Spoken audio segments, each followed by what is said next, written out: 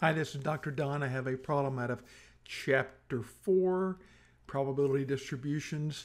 In this one, we're told that 23% of students say they use credit cards because of a rewards program.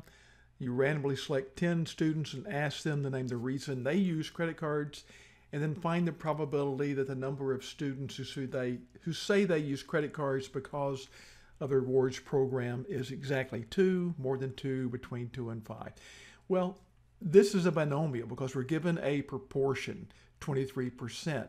And when we ask students, and if we're interested in only if they use because of the rewards program, then it's a yes or no, success or failure. So it's a binomial. So the easiest way to do this is to use StatCrunch. I've got StatCrunch open over here. We click on Stat, Calculators, Binomial, bring up the binomial calculator. We need to enter our n, which is 10. We're okay there. Our p this time is 0.23, 23%.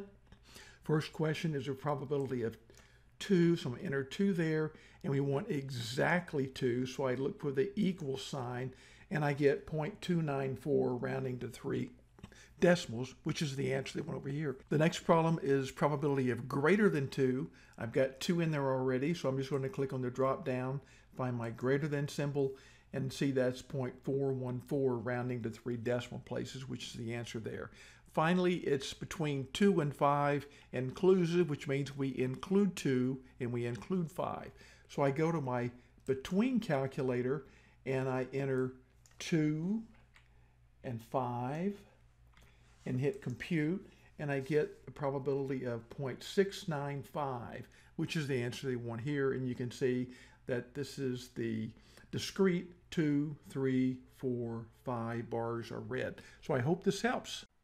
And if it does help, please consider subscribing to my YouTube channel, The Stats Files. Just click on the big red button.